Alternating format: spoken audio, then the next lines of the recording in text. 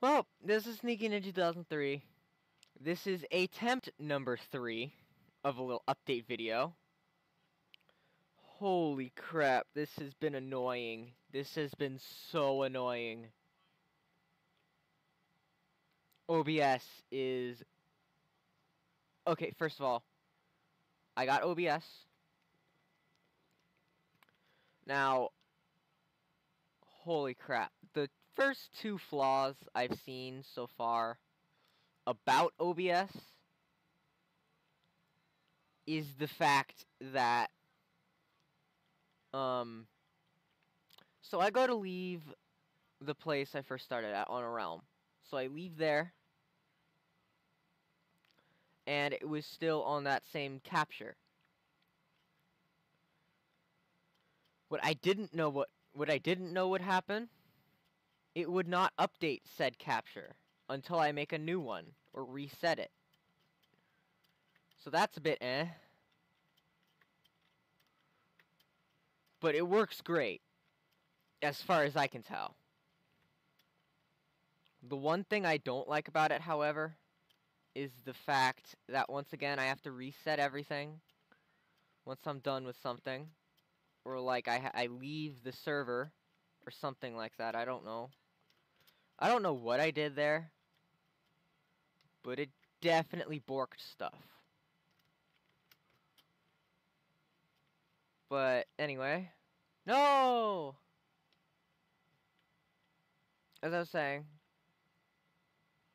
OBS is really good from what I can tell. But it's got a few flaws as far as I know. Like in my experience. So I got this little web browser plugin that you can use to record your browser stuff more efficiently. So, you know I do those //revolution videos. So I go to test it, and it does not record Flash. It cannot record the Adobe Flash plugin for some reason. Which I am not a fan of whatsoever. I have to use a different method to record that stuff, which I'm not happy about. Because I don't like the fact that... So, with XSplit, the one I've been using this entire time. With XSplit, you have a little window that you can resize the capture with. And with OBS, you can do that. It's just... Depending on what resolution you set it to, it can have black bars, like the black bars on the sides of the //revolution videos and my earlier Minecraft videos. But with OBS, the black bars are a bit stranger. They're like, I set the resolution, I looked up recommended resolutions for quality of YouTube videos. So, I think 360p, it's the bare minimum. I just want it. I just want stuff legible or readable. Is 1820 by 1020. No, 1800 by 1020.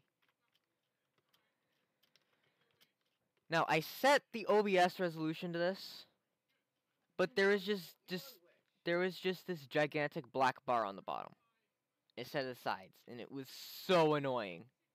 Now, I don't know if it would turn out like this after recording, but I didn't want to find out.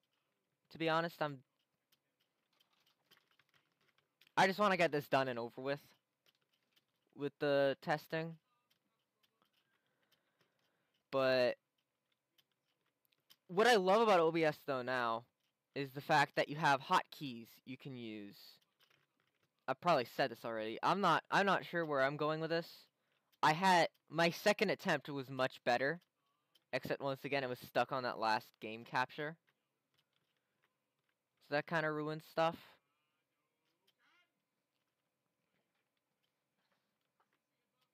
And I forgot where I was going with this. I'm just too used to XSplit, to be honest.